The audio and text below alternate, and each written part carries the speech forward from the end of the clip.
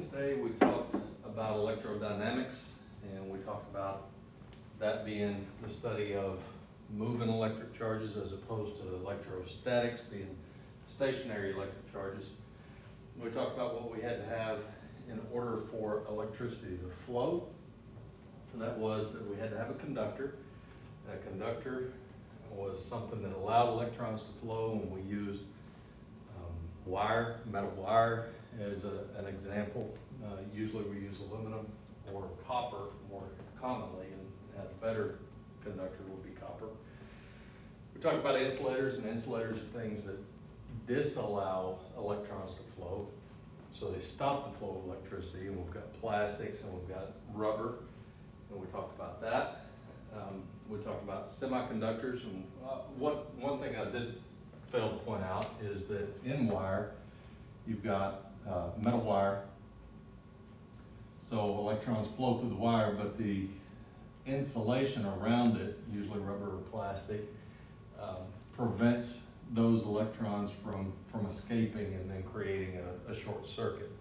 So in the example that I used with the electric fence, the plastic kept those electrons from escaping the electric fence wire and shortened out the whole thing. So the purpose for the electric wire being covered with some sort of insulator is to keep the electrons in. So they disallow electrons from flowing out of wire into anything else that would cause a short circuit. So then we've got semiconductors, and semiconductors we'll talk about again later on. Sometimes they allow electrons to flow, and sometimes they allow electrons to flow in one direction and not in the other. And then we've got superconductors, which are just very efficient conductors, but to make them superconductors, they've got to be kept very, very cold, because we talked about resistance and the different things that we can do to affect resistance of wire. So we had the size of the wire, the length of the wire, and the presence of current provided resistance itself. And that resistance manifests itself in heat. So if we kept the conductor very, very cold, then it removed that heat, removed some of the resistance, and we got superconductors. And we use those in MRI. So we talked about electric current or electric circuit, and what we have in electric circuit is flow of electrons to power something that we can use. So what we have inherent in every electric circuit, in order to make the electrons go, we have voltage. The flow of electrons is what we call amperage, and then resistance is set up in the wire, and we'll talk extensively about resistance next week whenever we talk about the last portion of this chapter. But resistance measured in ohms are inherent in flow of electrons. So we have movement of electrons being the amperage, the movement provided by the voltage, flow of electrons being the amperage. So we talk about Ohm's law being V equals IR, and again, it's a simple equation. So that what we have is voltage is equal to intensity, and intensity is amperage times resistance, and resistance is measured in ohms, and the measure of ohm, or the symbol for an ohm is that. So it's the omega. So in V equals IR, what we have, again, is simplify the equation. 1 times 1 equals 1. So that you can see that if you increase your resistance, your voltage is going to go up. It has to go up because you've got more resistance, so you got to have more voltage to push those electrons down the wire. So if your amperage goes up, then you double your amperage on the same resistance, then your voltage has to go up too. We also had another equation, and that was electric power measured in watts was equal to intensity, which is amperage, times voltage. So we could kind of do the same thing, but in this, what we saw was that for the same power rating, what we could have is a manipulation of amperage and voltage, so that if we increase one, the other decreases to maintain the same power. So if we had 1 equals 1 times 1, and we wanted to maintain the same wattage, if voltage increased, then amperage had to decrease proportionally. So they were inversely proportional, and inverse proportionality applies to all of these, where voltage remains the same, intensity and resistance are inversely proportional, but voltage would be directly proportional to increase in just one of those. So if we, in this case, had an increase in amperage, then our voltage had to go up. And power rating is a rating of our X-ray imaging system, so the transformers, and the textbook refers to them as generators, and as high voltage generation. It's not truly generation. Generation is generating electricity, and we're generating high voltage, so it's really transformation. So don't get tripped up on the difference in those words. So anyway, that's Ohm's law and power ratings. Then we talked about, again, the electric circuit. So we had to have a complete circuit, so we had to have a positive end and negative end. We talked about the positive flow of electrons coming from the positive end of the battery or whatever, was the power source for our electrons. We talked about what resistors were, and said that resistance and resistors are not necessarily the same thing. It's just that resistors add resistance. So a resistor can be anything. It can be electric motors, or an induction motor is a type of resistor. Our X-ray tube is a resistor. The filament is a resistor. Light bulbs are resistors. Anything that you put into an electric circuit so that you can use the electricity flowing through the circuit technically is a resistor. So resistance is just inherent in the circuit, and certainly whenever we add a resistor, we increase resistance. So electric power, we just talked about that. Generators measured in electric power. And that brings us up to where we're going to start today. And today is going to be all about magnetism. So we're going to look at magnetism. We're going to take this all the way up to page, we'll go through page, first half 79, or 75 rather. And then we'll finish up on Wednesday with how the generators work and the transformer laws and all that, the effects on voltage and amperage.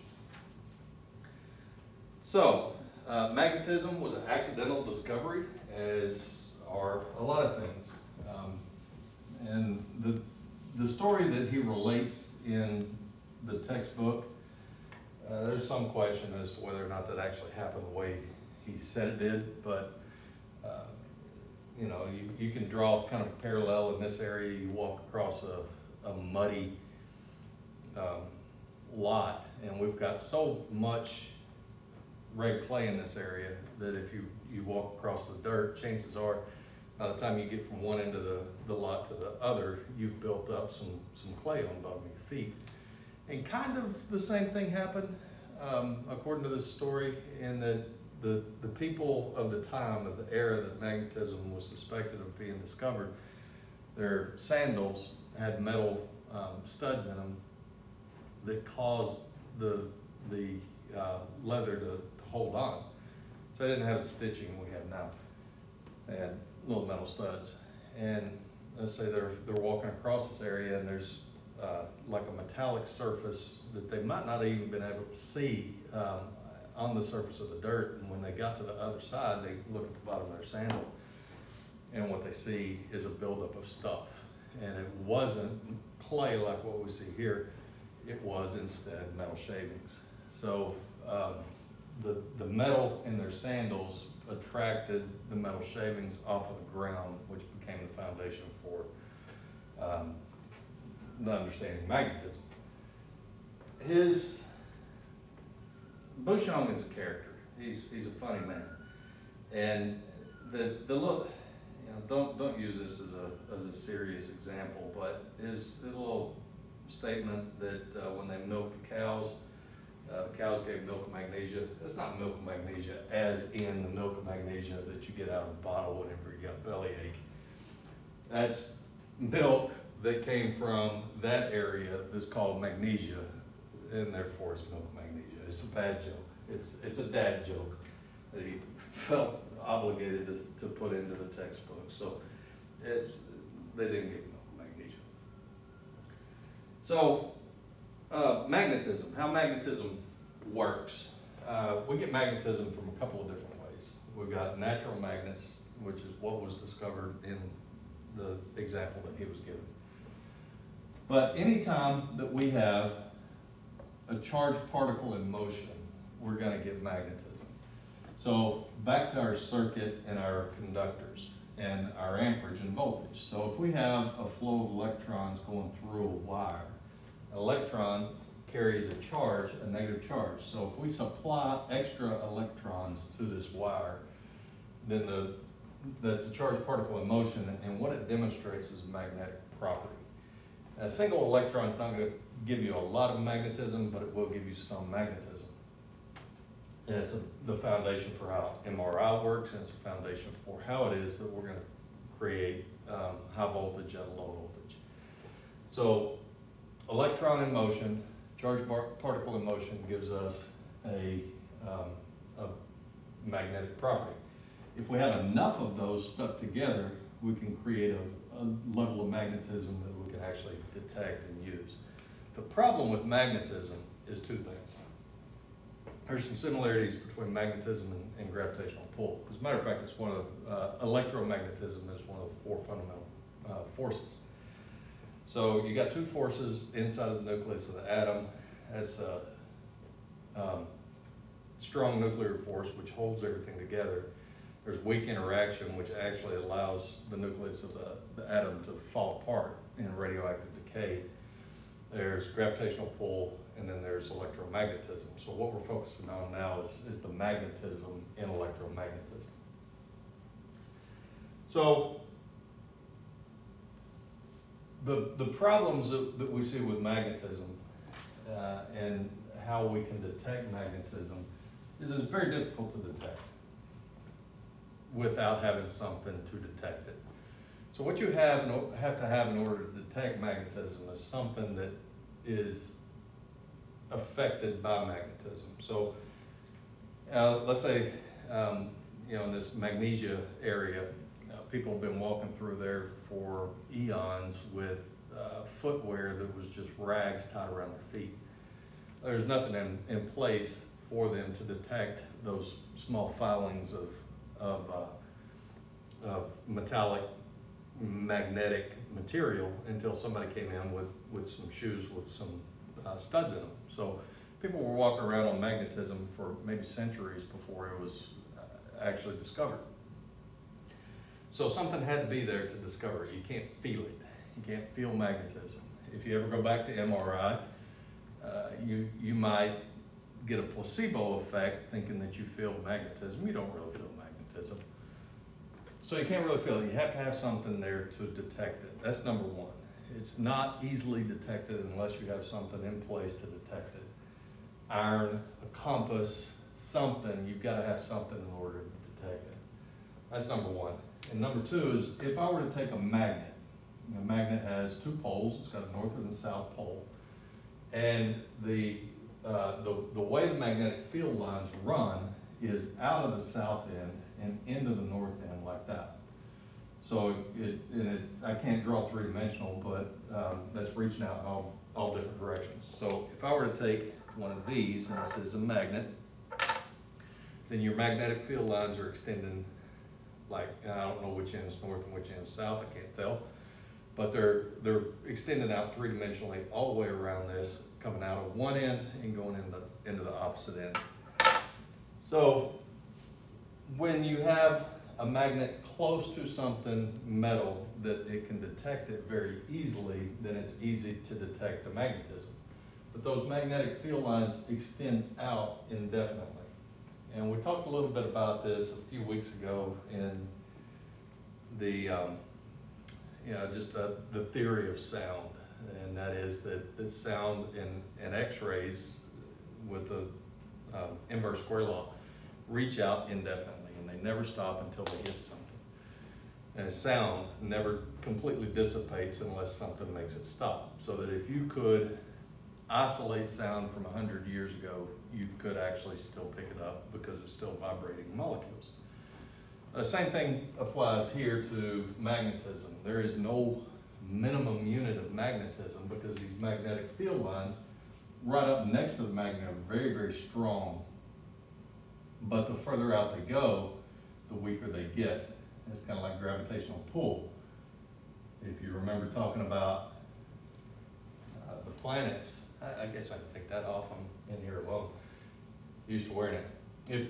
If you remember when we were talking about the planets, the gravitational pull on Pluto and the furthest planets out was very, very weak, but it was still present. And the same thing happens with magnetic field lines, is that the further out they reach, the weaker they get, but theoretically, they never go away. So this magnet,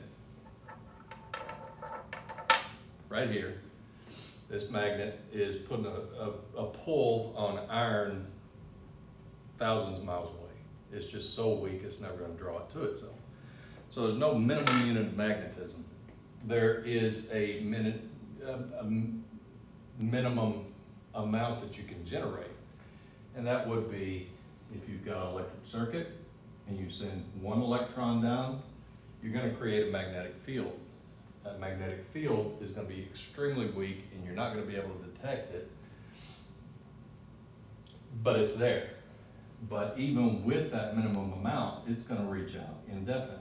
So again, no minimum amount of magnetism based on the fact that that reaches out forever. The minimum amount that you create is the amount that comes off of one electron.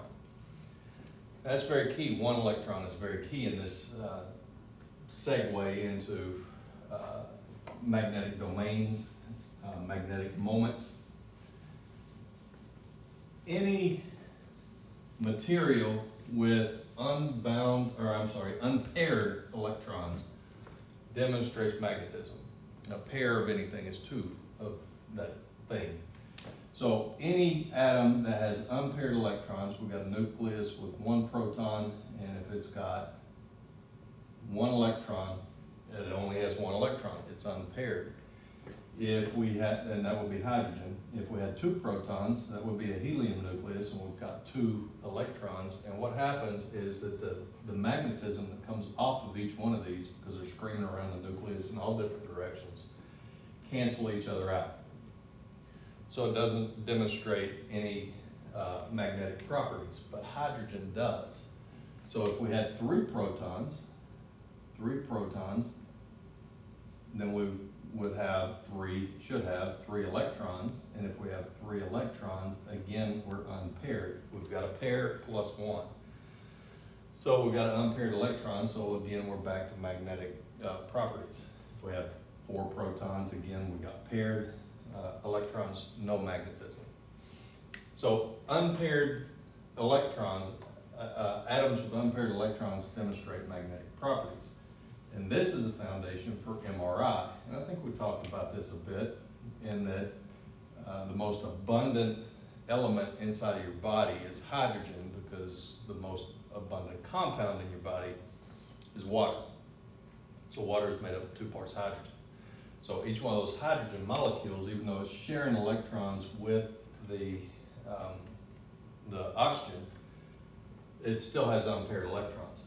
So we've got one proton, one electron, and the hydrogen demonstrates a magnetic property.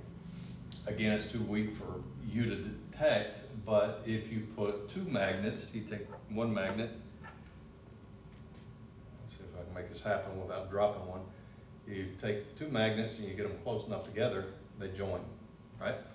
So you put hydrogen inside a magnetic field, and the magnetic fields have a tendency to line up either with or against magnetic field lines. So they join up like so. So hydrogen, magnetic property, because it has unpaired electrons. It's got only one electron. So when we're talking about magnetism, and the amount of magnetism that we can create, again, that single magnetic property in a single hydrogen atom is undetectable. We've got to get a bunch of them together in order to have a useful amount of magnetism. And what we call this is electron, the magnetic property created by that electron is what we call electron spin. And it creates what we call a magnetic moment.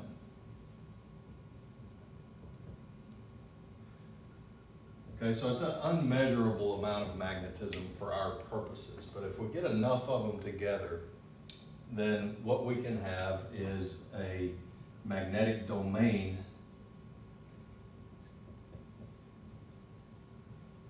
and it's kind of like a compound of something. We've got enough of it to demonstrate magnetism that we can actually use. Magnetism can be created inside of something.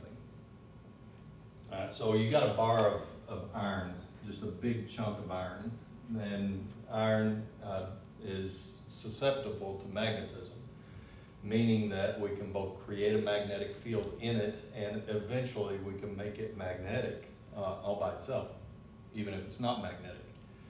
So if you've ever used a power drill, you've got a power drill and you've got a drill bit on the tip of it and you're drilling through metal, then what you'll see as you're going through metal is even if the drill bit did not start out as magnetic, it will end up as magnetic. Likewise, if you're using a power drill to drill in screws and it slips and it starts banging around on the head of the screw, it takes some of the shavings off of the screw and then it becomes magnetic too. So it becomes magnetic because of the trauma that's undergoing and the banging around that's happening. And what you've got there in a piece of iron is maybe your magnetic moments are pointing all around randomly and they don't really, they're not paying a whole lot of attention. So if you take to each other, they're just going all over the place. There's no rhyme or reason to it. And if you were to take a hammer and hammer on this thing enough, or if, let's say this is not a bar of iron, but it's rather your drill bit, and because it's banging into other pieces of metal, what will happen is that these magnetic moments will line up so that they're facing in similar directions, in one direction or the other.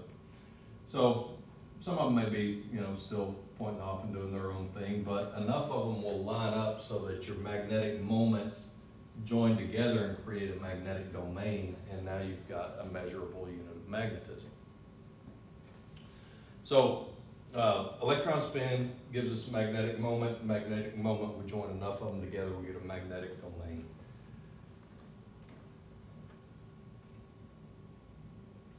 Right, so we already talked about the magnetic field lines. They stretch out indefinitely. The smallest magnetic field that we create is with one electron or one unpaired electron even. But that's not real useful for us. Magnetic permeability. So we've got two things. We've got magnetic permeability and we've got magnetic susceptibility. And they kind of go hand in hand. An element that is susceptible to the influence of magnetic field lines is also permeable. So you've got a piece of iron again. So you got a piece of iron. Iron is both susceptible and is permeable. And if I were to take a magnet and put it close to the piece of iron, the piece of iron in this case has not been traumatized by a drill bit, hadn't been beaten on by a blacksmith hammer, which does become magnetic. It's non-magnetic. Even though it's susceptible and it's permeable, it's not showing any kind of magnetic properties. If I take a magnet and get close enough to it, what will happen is these magnetic field lines will reach out and it'll go through piece of iron and make it magnetic, kind of like the paper clips. I put this down under the paper clips, and now they're magnetic. Even if I only attach the magnet to one, it's only touching one, it's going to hang on to more of them because they become magnetic. The iron is permeable to the magnetic field lines. So magnetic field lines reach out and grab it, and if I put a piece of, and this is just iron, if I put a magnet up against it, the magnet by itself has magnetic field lines that are going out and around it. But if I put a piece of iron right up next to it, and what I'm going to have is the magnetic field lines go out and they go through the iron itself. So then now they reach out even further. So I've got basically a bigger, stronger magnet. So it is permeable. Anything that is permeable means, like a permeable cloth would be something that's got a lot of holes in it, so water would go through it. Magnetic field lines go through something that's permeable. So it's susceptible to becoming magnetic, so therefore it's permeable.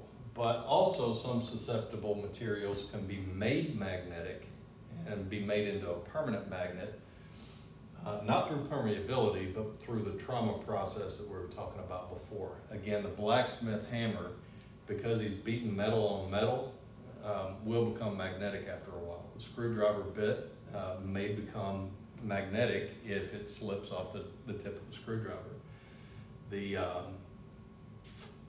drill bit becomes magnetic because it's rearranging the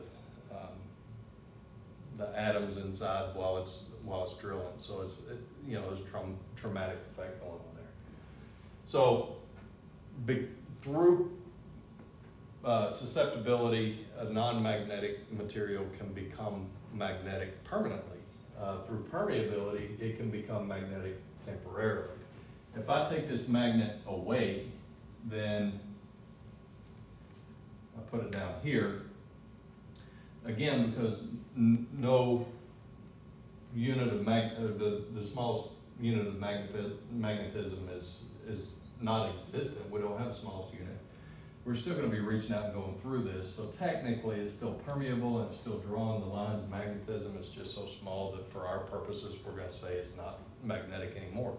Still permeable, we move it close to it and it starts to demonstrate magnetism, but if we pull it far enough away, then it really effectively, for what we can detect, it's no longer magnetic.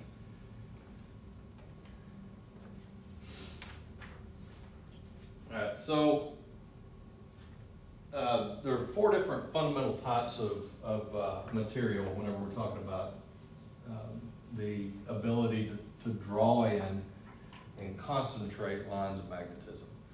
And that is your permeability.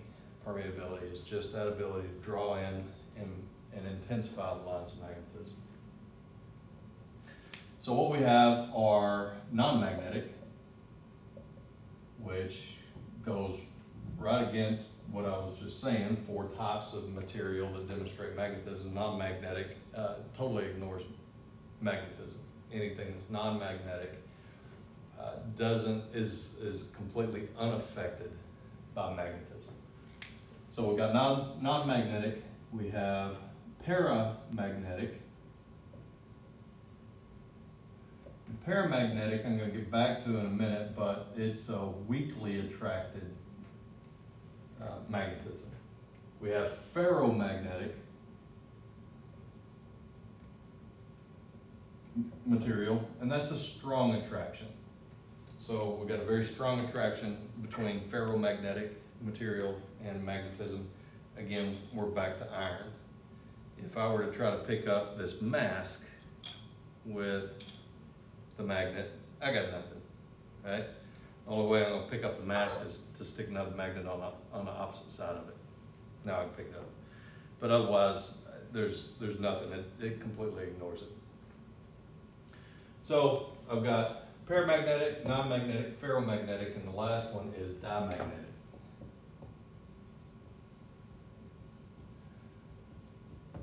Diamagnetic is a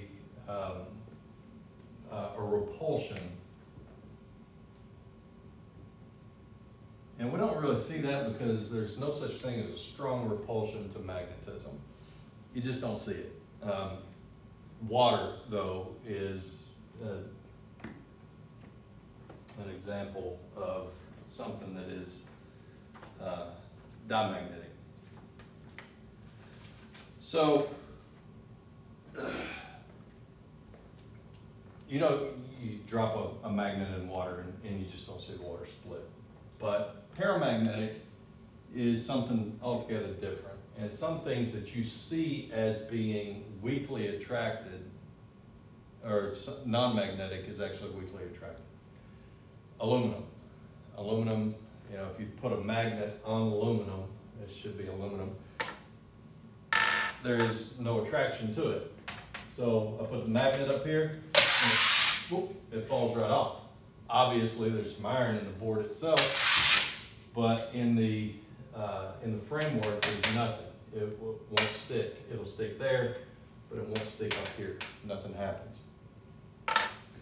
So the best place I ever saw a demonstration of paramagnetism was in MRI. And if you've never been back to MRI, a few safety things that I think have been covered, but they bear repeating, is that if you've got any kind of metal in your body or on your body, especially if it's something that's ferromagnetic, you know, if you've ever taken some metal shavings to the eye, for example, you don't want to walk into MRI. So MRI is a big magnet, and what we measure magnetism in is Tesla. And Tesla is just a representation of magnetism. Earth's magnetic field is measured in Tesla. And our MRIs, the magnetism inside the MRI is it's quite a bit, probably exponentially stronger than the magnetism in the Earth. So it may be 3, 4, 5 Tesla in an MRI unit. So the magnetic field lines going through the magnet are so thick that things that you think are not magnetic can demonstrate magnetic properties. So you walk in, make sure you got your credit cards out of your pocket because it will clear your credit card. Your strip won't be effective anymore. Your chip is probably going to die. Make sure you take your phone out of your pocket and leave it somewhere else. All metal comes off of your name tags, everything. So we're talking about the MRI, and he takes this piece of aluminum. It's about the size of this book, and it probably weighs maybe 10 pounds. So there's a sizable chunk of aluminum, and he sets it up into the bore of the magnet. So it's sitting right there at the entranceway of the magnet, and it's standing straight up and down. And he's talking to us, and the MRI tech that was working there at the time is talking to us, and he reaches over and he just taps that piece of aluminum, and it falls, but it doesn't fall like that. The magnetic field lines going through there are so strong that it has an actual effect on the aluminum. And instead of falling like you would expect it to fall, it takes it, I don't know, 5, 6, 7 seconds for it to actually fall all the way down. So extremely heavy field of magnetism running through that actually shows the paramagnetic properties of aluminum. Again, this magnet's not strong enough to demonstrate that up here. It just won't happen. It just won't. There's not enough magnetism for me to demonstrate that is actually weakly attracted to magnetism. I can't demonstrate it. So non-magnetic, diamagnetic, ferromagnetic, and paramagnetic are 4 types of material. Now, there are 4 laws that describe magnetic behavior. And they sound exactly like what we talked about in electrostatics. So I think you can see the table. I take two magnets, and I put them at a distance from each other. Remember, there's no minimum unit of magnification, so they're pulling on each other, or they're pushing on each other, one of the two. But there is interaction between the two. It's just not strong enough to draw them in. But if I take one magnet and I move it closer to the other one, we'll see what happens. Okay, so what we've got there is that, again, I don't know which end is north and which end is south on this, but what we've got are opposite ends. So the magnetic field lines, again, are predictable, and they exit through the north end of the magnet and enter into the south end of the magnet. So what we've got is north and south. Magnetic field lines go that way. All right, so actually if you were to walk to the North Pole, if you were standing on the North Pole and you had a compass that was capable of picking up the magnetic field lines and pointing in any possible direction, it would be pointing straight towards the sky. So it goes out of the top end of the magnet, out of the north end of the magnet, and into the bottom end of the magnet. So that if you take a second magnet and you brought it close enough to it, and it was oriented in the same way so that the north was facing the south end of the next magnet, those magnetic field lines would again be coming out of the north end of this magnet and into the south end. So if you put them close together, then these magnetic field lines are just going to join up with those and go through the middle of it. You got a bigger, stronger magnet. In that way, opposites attract. Now if I turn one of these around and we do this again, then you should see that if the magnet, one of the magnets was turned around, say this one was now south end and north end, our magnetic field lines now are going out the north end and into the south end. So they're going that way, now pushing that way. These magnetic field lines are coming down here, and once I get them close enough together, they're going to bump into each other, and they're not going to interact well. So like charges, now we've got south facing south. What you're going to see is a repulsion. So I get them close enough together, and I can actually push them apart without ever touching. So you can see that they get, I don't know, what is that, 1.5 inches apart, and they don't like it. Okay? So opposites attract, like charges repel. Just like in electrostatics, like charges attract, or like charges repel, opposites attract. All right, so that's number one. Number two is that, again, when we have one electron, then and it's moving, then we can have a magnetic moment. We can have, we've got spin, we've got magnetic moment, we've got a unit of magnetism, but it's not enough to use. So our laws of electrostatics were that if we have more electrostatic charges, then we have more electrostatic force. Well, in this case, if we have more individual units of magnetism, so we have individual magnetic moments and we join them all together, then we can create a magnetic domain. So the more magnetism we have, the more we have, the more we have, just like in electrostatics. And the third law is, again, a two-part thing, and that is magnetic pole strength is directly proportional to the product of the individual magnetic moments and inversely proportional to the square of the distance between them, which is just Coulomb's law applied to to magnetic fields. So again, your laws of magnetism are really the same as your laws of electricity, and that is why it is one of the fundamental forces of electromagnetism.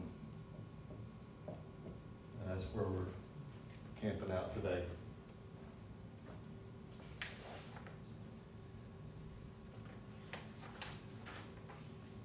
So magnetic induction is what we were talking about just a moment ago.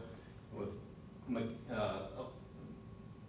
magnetic induction, what we can do is we can induce a magnetic field in something that's non-magnetic.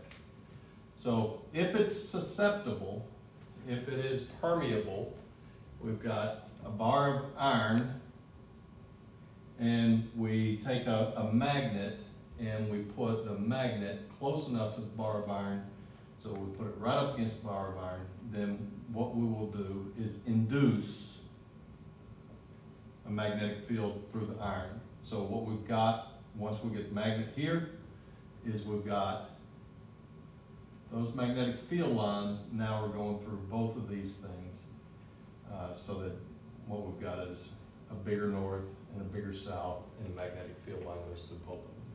So the iron becomes magnetic. It was susceptible, it was permeable.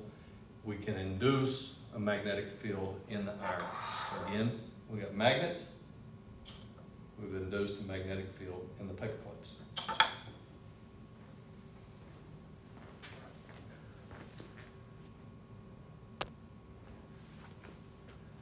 I really intended to end the recording there, but we're only at 40 minutes, so we got a little extra time, and maybe it'll make it a little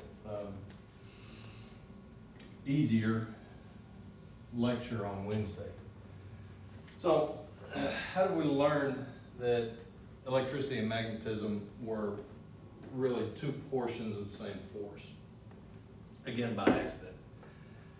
So now we're on page 75, and if you look on page 75, right-hand paragraph, it runs into a story about a guy named Galvani. So his name was Luigi Galvani, and he was working in his lab, and he made an accidental discovery. You may have seen this in A&P. Our neurosystem, our nerves work off of electric impulses. So if you ever go to surgery and you're working on a neuro case, maybe they're fusing a spine, maybe a neck or a back, what you might see in the room at the time, depending on what the patient's what the patient's condition is like, is you may see a person that sits kind of to one of the lateral walls, and they've got this little bitty machine. They got these wires that go under the machine, under the drapes, and into the patient. And what that person's job is to do is to run electric impulses through the patient's body while the patient's asleep, while the doc is doing the surgery. And what the impulses will do is they'll give a measurement of how well the patient's nerves are reacting to what the doctor's doing. So it kind of freaks you out the first time you see it, because you'll see a patient, you might see their legs, you won't see their legs, but you'll see the drapes over the legs, and all of a sudden there's a lot of motion, and it's just twitching underneath, and you think the patient's waking up, so you have a tendency to tell somebody, hey, the patient's moving. It's the potential monitor person that's stimulating the nerves in the patient's legs. So they're running a small current through the patient so that it makes their legs twitch. So your nerves work off electricity. So Galvani is in his lab, and he takes and just accidentally touches a frog leg with two materials that are dissimilar metal. And the frog leg jumps. And y'all are all too young to know this, but back in the day when we had fillings, the fillings were actually metallic. And so they drilled out a cavity, and they put a filling inside your tooth, and it was a metal substance that they put in there. Metal didn't cause a problem. It was all the same metal, so when you chewed on things, if two of your teeth came together and they both had cavities that were filled, there was no big issue. But if you have two different types of metals, certain types of metals, and they come in contact with each other, you get an electric current. So juicy fruit gum has aluminum foil on the outside of it, and sometimes if you weren't paying any attention, you'd be unwrapping a piece of gum and you pop it in your mouth and there's just a little bit of that foil left on it. And you would know that you had foil left on it whenever your tooth that had the filling came in contact with that aluminum foil, because it hurt something awful, just for, you know, a split second. So dissimilar metals will give an electric current. And a lot of discoveries lead to innovations. So Alessandro Volta took what was observed with the twitching leg, and he decided that, well, we've got dissimilar metals and we can create electric flow or some sort of electricity with those dissimilar metals being in contact with each other.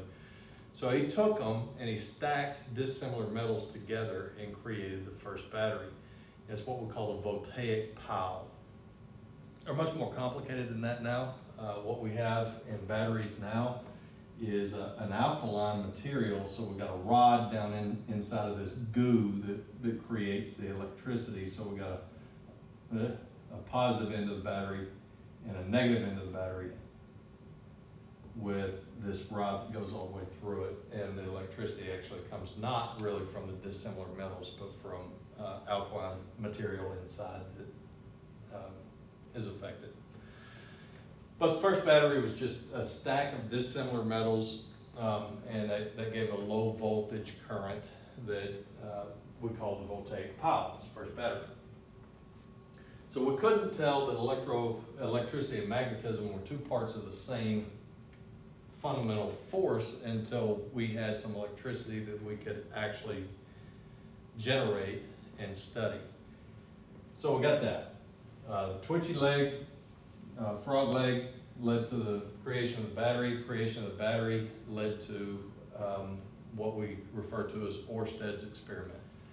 Now, whether or not it was truly an experiment or yet another accidental finding is up for debate. But what Ørsted had was he had a source of electromagnetic, or of electric flow. So he had electric current, probably from a battery.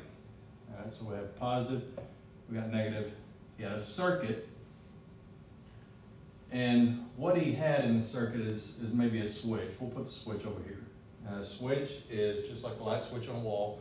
It's a way of opening and closing the circuit. So with an open switch, what that means is you've got no electric flow. You've got a break in your line somewhere so that the electrons that are trying to flow can't go anywhere. But once you close the circuit, then electrons can continue to flow. All right, so electrons are flowing. But he also had a compass. So let's say the compass was situated right here, and it was pointing towards, like compasses do, magnetic north. And he had everything set up, but his switch was open. So he had an open circuit, no electron flowing. And the compass was pointing at north, as it should. So we've got compass pointing north, south, west, and east.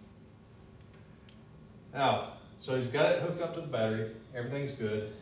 He closes the switch, turns it on, and what he observes is that our compass, once the electrons started flowing through the wire, pointed at the wire.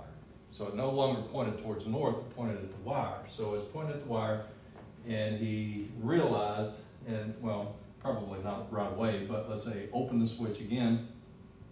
So he turned off the flow of electricity, and what he saw was that it pointed back to north. So what he concluded was that when we have a circuit and we've got electrons flowing through the circuit, electrons being negative charges, we've got a charged particle in motion because it's going, then what we're going to create is a magnetic field. So a charged particle in motion creates a magnetic field. And not only that, but what we find is that the magnetic field is going to be perpendicular to the flow of electrons. All right? So this gets a little bit confusing. But what that means is that if you're looking at the cross section of the wire, so you're looking straight down on the wire, magnetic field is pointing, you know, it's flowing out of that coil wire, or that wire pretty much in all directions. So the electron is coming towards you, and magnetic field is going out in that direction. Okay, so perpendicular flow of the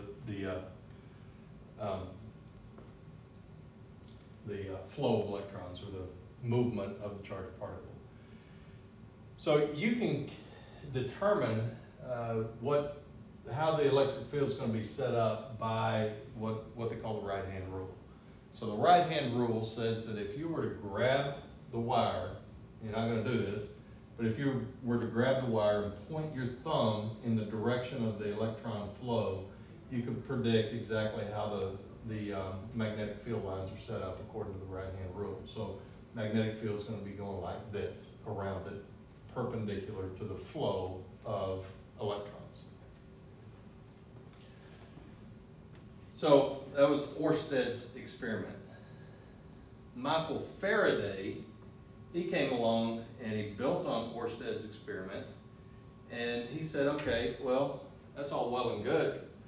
You can create magnetism with the flow of electrons. Charged particle in motion creates magnetism, but can magnetism create electric flow?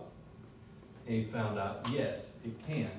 So a few things about the flow of electrons through a circuit like that. And it goes back to the laws of magnetism. So if you want a bigger, stronger magnet, what you do is you join up magnetic domains, right? So you have one magnetic domain, you got a weak magnet, you put two of them together, magnetic field strength goes up. You put four of them together, and it goes up even more. So what we can do to strengthen the magnetic field, because it's going to be a very weak magnet, but what we can do to strengthen the magnetic field is overlap magnetic fields. And we could do that in a number of different ways. If you were to take a second circuit and come around it, then that would work. It's still weak, and now it's taking up a lot of space. Since it's weak, we can put another one around it, right?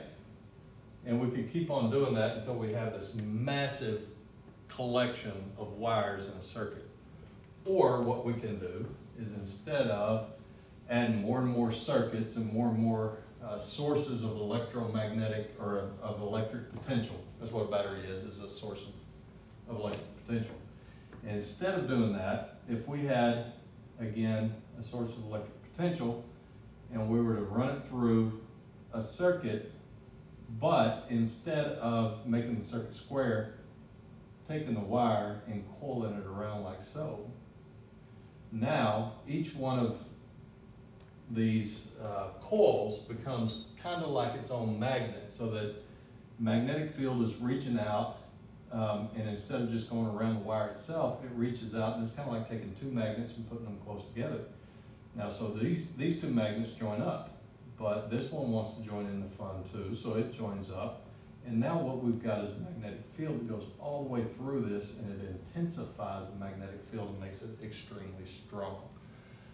So that's a foundation for electromagnets.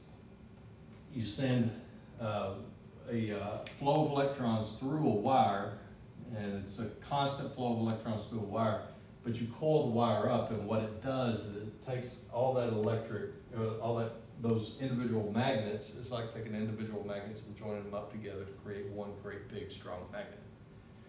All right. So again, along comes Michael Faraday, and he says, okay, we can create magnetism with flow of electrons. Can we create a flow of electrons with magnets? And so he experimented. So what he did was he took, again, a source of electric potential. So we've got a battery, let's say, and let's back up a little bit. Let's make it just a little bit more simple. He says, okay, can I make electric flow with a battery, or with a magnet? And he takes a circuit, and it's not a circuit, but it's connected to a device called an ohm meter. that with the ohm meter, you can detect electricity, electric flow, current. You can detect voltage. And he takes a magnet. So this is not an eraser for the moment, it's a magnet. And he takes, you got your ohm meter, and let's say it points at 0. He takes a magnet and he moves it over close to it, and what happens is he can see the needle on his ohm meter move. So it no longer points at 0, it might point at 2, let's say, just for a number to use. It points at 2. So he moves the magnet over, and what he sees is that it gradually increases until it gets to a maximum of 2, and he says, wow, that's kind of cool. But he stops, and as soon as he stops, it drops back to 0. So what happened? You know, did this thing die? So he picks it up and he, you know, does this number with it. But whenever he picks it up, what he sees is it jumps back over to 2 until it gets it far enough away, and he's astonished because he's looking at electric current again. But as soon as he gets shocked and he looks at it, it drops back down to 0. So what he concluded was that yes, you can make electricity with a magnet, but what you have to have is a change in the intensity of the magnetic field as it relates to the circuit. So when he brought it close to the circuit, again, what you had was a very weak magnetic field out here. It's getting stronger and stronger and stronger and stronger and stronger, strongest. And as soon as it stops moving, it stops changing. There's no fluctuation in that magnetic field. But what happens is my ohm meter increases, very intense, but as soon as it stops, it drops back down. If you move it back away, it goes straight back up to intense, and it just slowly starts moving back down to 0 again, the further away it gets. So in order to create electricity with magnetic field, what he found was the magnetic field has to be changing. It can't be stationary. It can't be a static magnetic field. You can't just take a magnet and slap it up next to a circuit and expect continuous flow of electricity. It's got to be moving.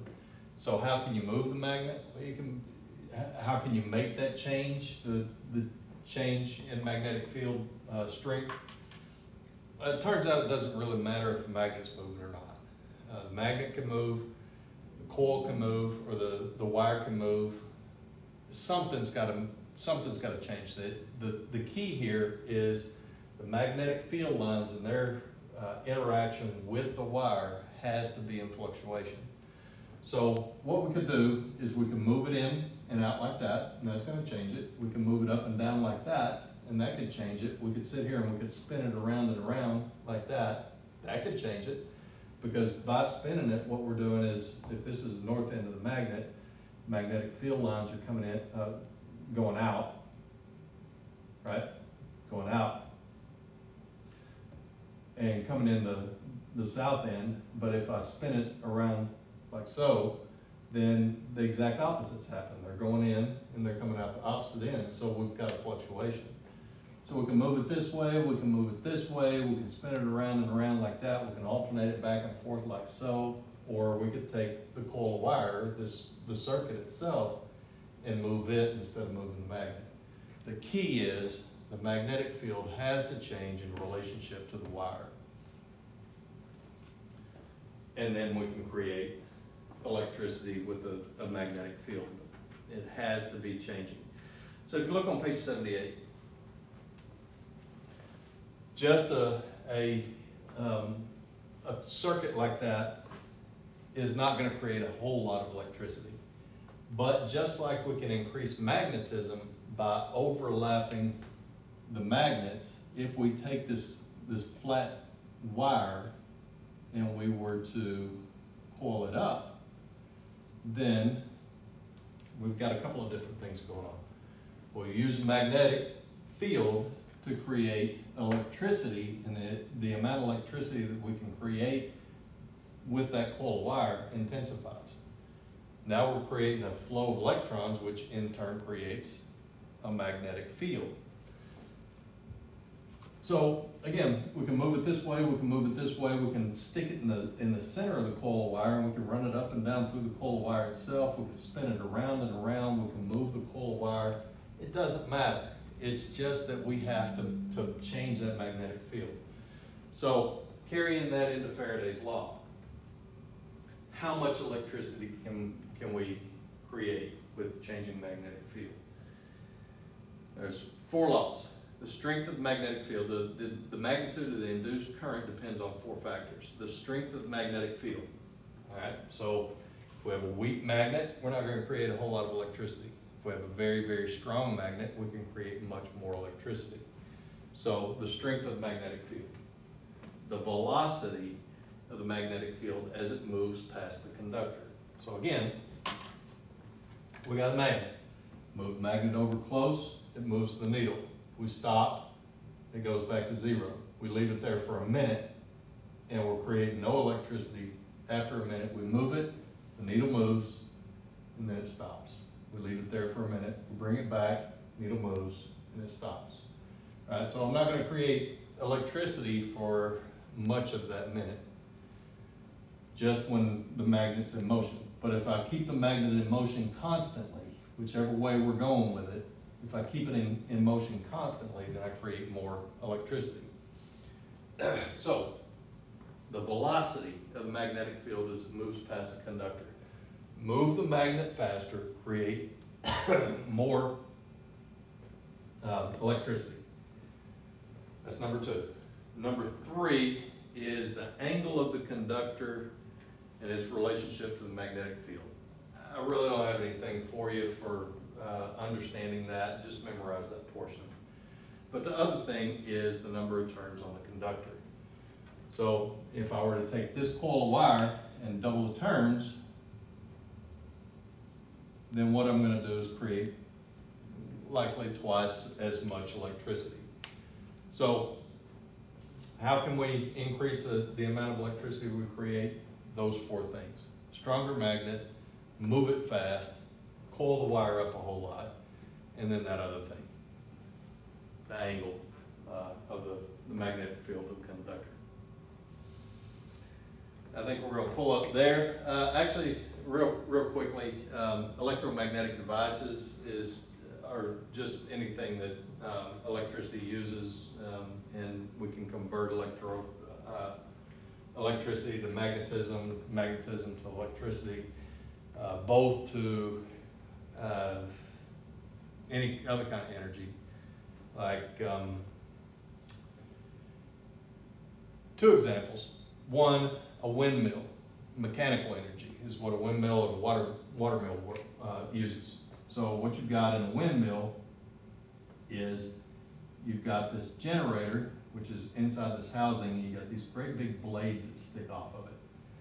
And it's kind of like a reverse of a fan, in that a fan is an electric motor that turns blades.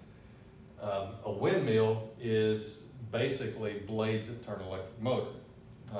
And the difference between an electric motor and a generator is just, it's insignificant, really. One takes mechanical energy and creates electricity. That will be your windmill. The other takes electricity and creates mechanical energy, and that will be an electric motor.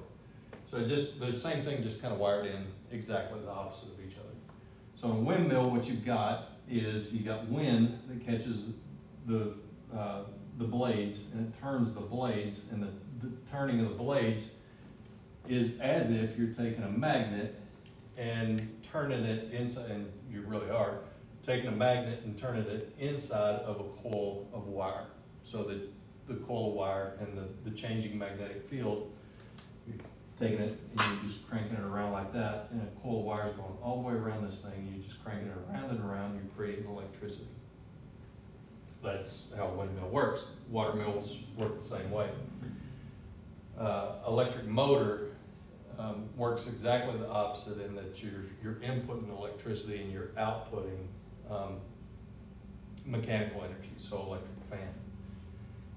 The kind of motor that we use is an induction motor in X-ray creation. So the only mechanical portion, the only portion of our X-ray tube that uses mechanical energy is the rotor. So if you're looking straight down on the end of the X-ray tube, what you're gonna see is the rotor, right? And then the X-ray tube itself is shaped kind of like this. So you're looking straight in on it like that. So you got the rotor here. The entire assembly is called the rotor. So outside, right out here, what you've got is an induction motor. And I draw this in a very simplistic way so that you can kind of differentiate the magnetic fields. And I'm actually just going to put 3 so that they don't interact with each other. So we got 3 different magnets on the outside. So we got 1, 2, and then another one somewhere in front of or behind the X-ray tube. And the rotor, this thing here, has to have a piece of ferromagnetic material in it. The whole thing can't be ferromagnetic because then if we turned on one of these, then the whole thing would be attracted to it. And we don't want the whole thing attracted to it. We just want a small portion of it attracted. So if I turn on this electromagnet, so what I do is I'll run electric current through that. Charged particle in motion creates a magnetic field. So we got electric current running through this coil of wire, and that's all this is a coil of wire.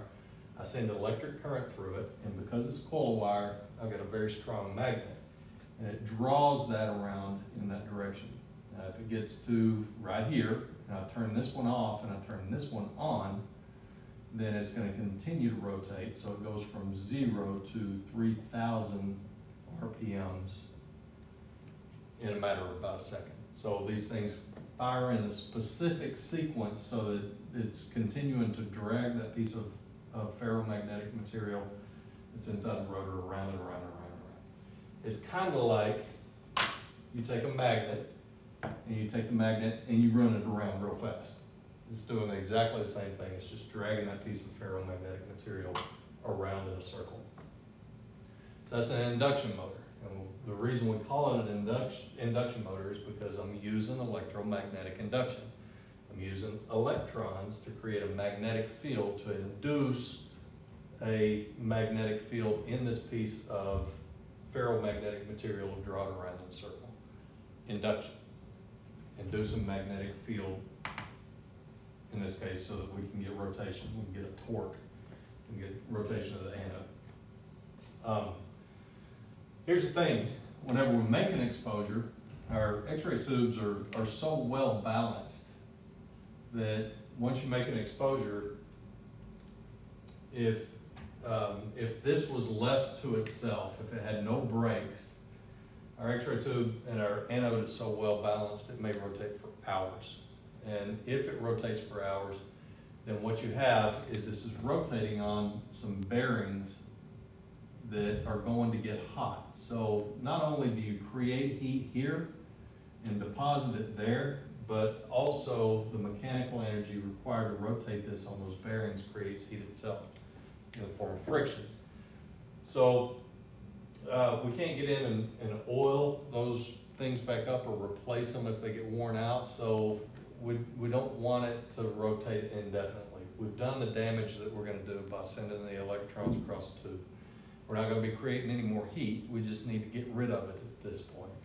So we don't want it to continue to rotate. So after we make our exposure, so you rotor up and it spins it. You make your exposure and the damage is done. So what's going to happen is that these are going to fire, if they were firing in order going that way, after your exposure they're going to fire in order going that way to bring it from the 3,000 RPMs, and that takes about 1 second on rotoring, from 3,000 down to 0 within 1 minute. And it's usually going to take about 5 seconds. It usually stops pretty quick, but you certainly don't want it rotating any more than 1 minute. So that's our electromagnetic device that we use in rotation of the anode, but we're also going to use electromagnetic devices in the auto transformer. Auto transformer is electromagnetic device, step-up transformer, MA selector, the low voltage transformer, step down transformer. And there are a couple of other things that we're going to talk about as well. Diodes, we're going to talk about rectifiers, we're going to talk about line voltage compensation, timer circuits. All of those things are two things: electromagnetic devices, and they are resistors in the overall circuit. So we'll pick up there on Wednesday of next week.